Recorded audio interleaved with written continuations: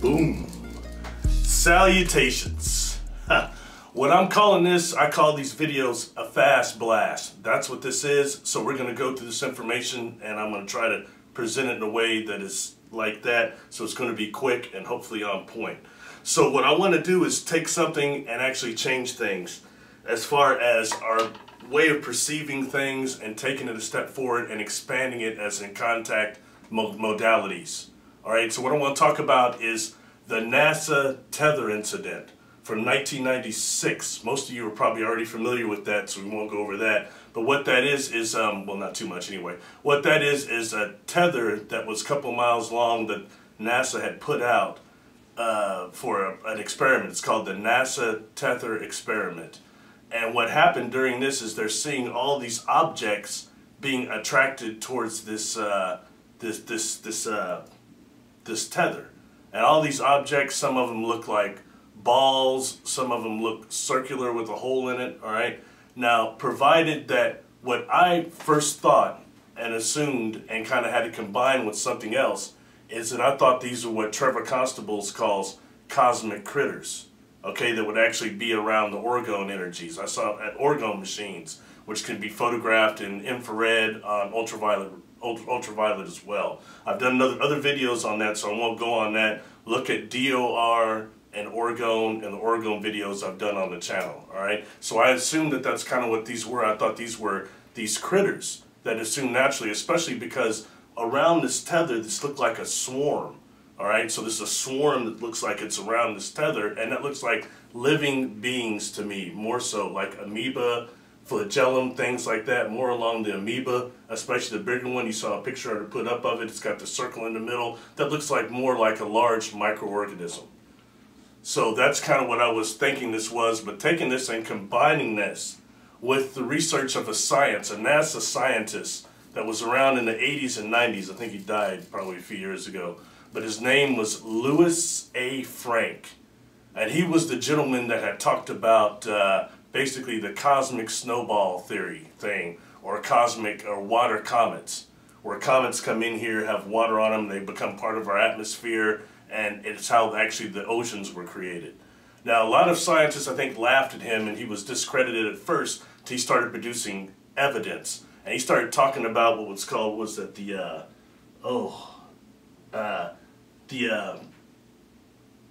NASA solar or polar spacecraft, and when the pictures of that and the telemetry of that, you see all these things streaking and coming down into the atmosphere. Okay, and that's seen on like a bunch of that telemetry from that, and that's what he was saying also were these water balls that were coming in, evaporating in our atmosphere, 1,000 of them that were technically able to miss spacecraft because well, anyway, we'll talk about that later. We'll combine that. So anyway, that's just the theory there of Louis A. Frank, which is very important, I think, as far as like how the oceans came about and some of the ways that the water maintains on here. And I take that and want to combine that with something else, which is, see, I'm getting excited. I'm almost getting ahead of myself. I want to combine this with something else, something that probably several people are familiar with, by Robert Temple, The Sirius Mystery. Okay, and that takes us into the doggone. He spent a lot of time with the doggone. So when you actually start reading that and reading what the doggone elder told him about the Nomo themselves. So I put part of this as aquatic extraterrestrials, why I'm incorporating this, but really I'm talking about the Nomo a lot too. Now they were Syrians, so they come from Sirius. But when you think about actually any type of amphibious humanoid, amphibious beings, they would come here, they would require a vessel that has water. Okay, a lot of water within their vessel. And it was described by the elders being like a thin shell, a thin metal shell surrounding an inner bubble of water that these Nomo came in. When the Nomo came here, they went into the ocean and started operating out of the ocean immediately. They went into the water, all right, and they started coming and dealing with the doggone, but they went to the ocean first.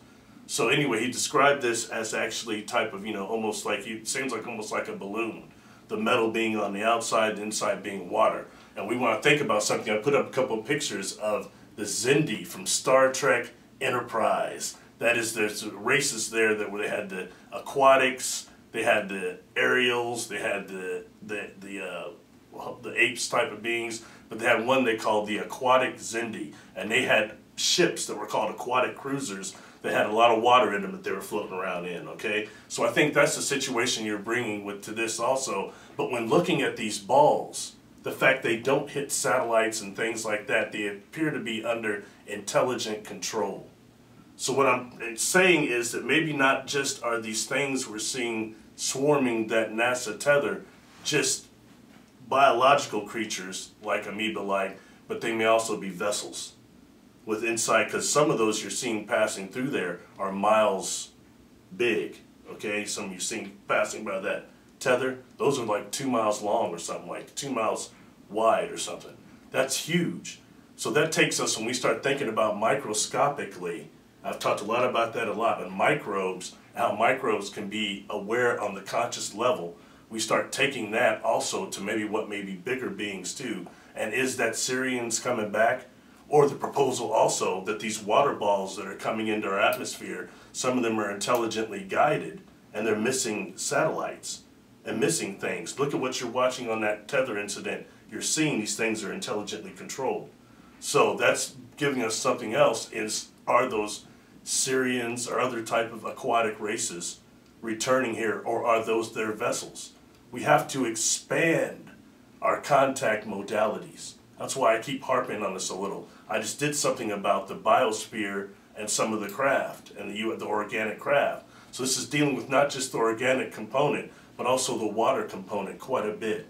Are these beings that are coming here in water, and we're also seeing this through the quantum hologram in some way, what we're seeing there. So it's not immediate. So it takes us to a whole other issue when dealing with some of these craft that can change their density. We know that, we've seen them do that. We've seen them go disappear and invisible, and these beings, I think for the most part, are just beyond our vibrational spectrum here.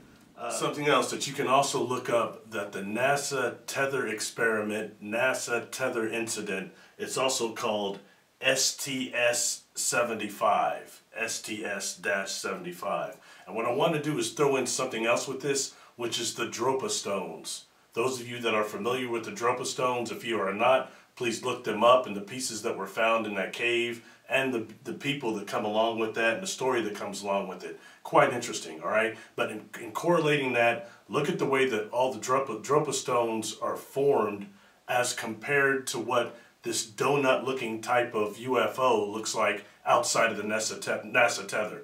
You'll see the same formation. So I think that maybe this is a little more than connected. Sometimes these separate things are connected when we think that they're not. So that's something I want to kind of bring to connection with that, is that the Tropa stones also have the same formation as the NASA Tether. But also in addition with that, that's what leads me to believe that there's definitely the biological aspect, and that these look a lot like the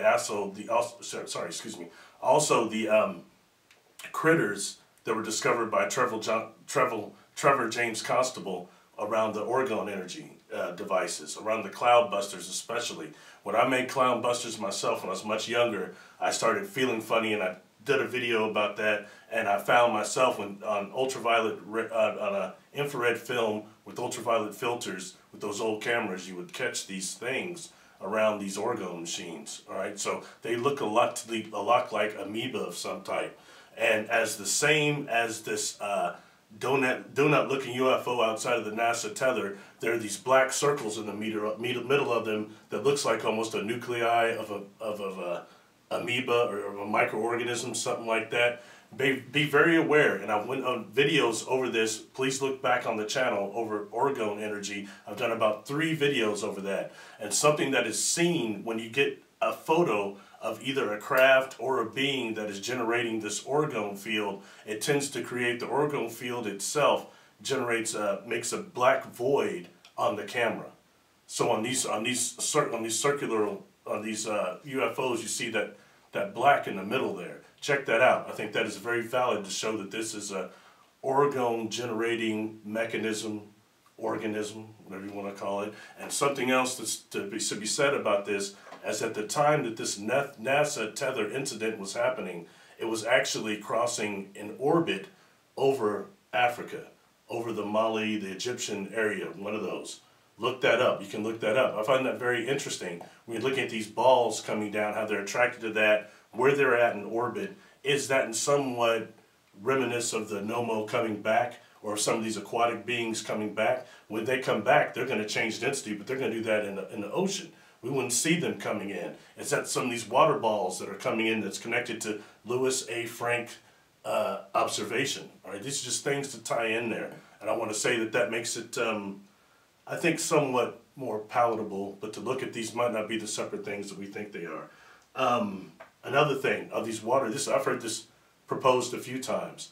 Are these water balls, these water comets coming in here, as Frank calls them, are they also not just sentient, as you can see, but are they here to help heal the ozone layer, maybe the metals in our atmosphere, some of the problems with the ocean? Is that also one of the ways we're being sent help?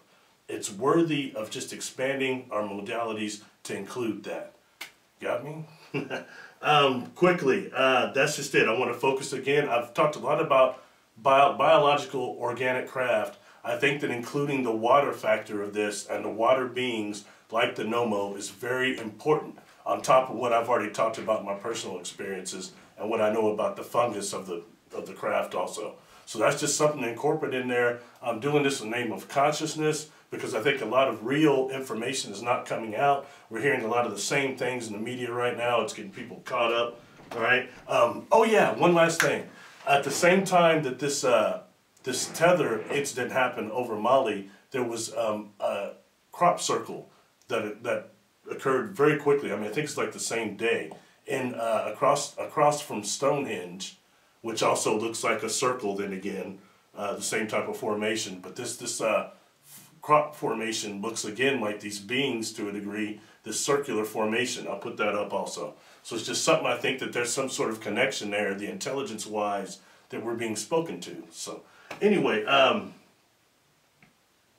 that's most of it. Please subscribe. I want to thank the people on Patreon. That's the reason why this video is going to YouTube. I'm making this one for YouTube. So thank you to the people on Patreon. There's just a few people went there that are supporting me. That's keeping this work coming.